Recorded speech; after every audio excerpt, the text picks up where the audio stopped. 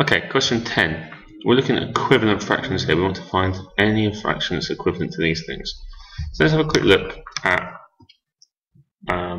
something that looks like this. So if we look at this diagram here, we can see this is divided into quarters. And 3 of them are shaded, and so we've got 3 quarters. If I split every one of my quarter into 2 bits, and this one here, I've now got, how many pieces have I got? 2, 3, 4, 5, 6. I've got 8 pieces overall. So now, the number of shaded bits I've got is 6/8.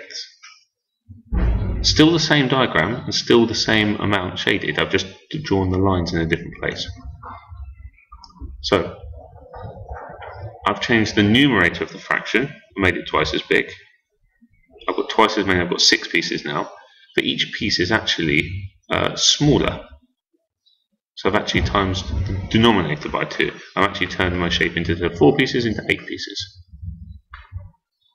If I did it again, I've actually got 24 sections in the whole shape, including this gap here, and I've shaded 8 of them.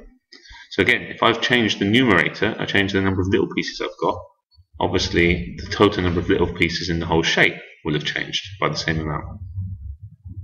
So equivalent fractions, these fractions represent the blue bit is still the same, even though the numbers look different. They're in the same relationship or the same proportion.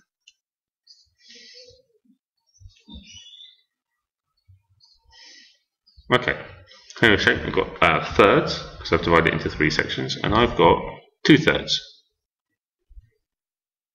Now, if I divided each of my thirds into 3, thirds now into 3 pieces, I've now got 9 bits overall, or ninths, and 6 of them are shaded, so I've got 6 out of 9. Still the same amount of shading, still the same shape overall. Times the numerator by 3, times the denominator by 3. Now, if I change my shape now into 1, 2, 3, 4, 5, 6, I've now got 36. I've now got 36. And how many have I got shaded? 1, 2, 3, 4. 1, 2, 3, 4, 5, 6. So I've got 24 out of my 36 have been shaded. Still the same amount. What have I done to the numerator? Well, from 6 to 24, it's quadrupled, or times by 4. So I've treated the denominator in the same way. It works going backwards too. So in this shape, I've got 1, 2, 3, 4, 5, 6, 7, 8, 9, 10. I've got 30ths. 30 little pieces in my shape, and 18 of them are shaded. If I remove some lines, okay, I've divided the numerator by 3 and the denominator by 3. So that's the same as 6/10. If I removed every other line, I've now got the same as 1, 2, 3, 3/5. So I've divided the numerator by 2 and the denominator by 2.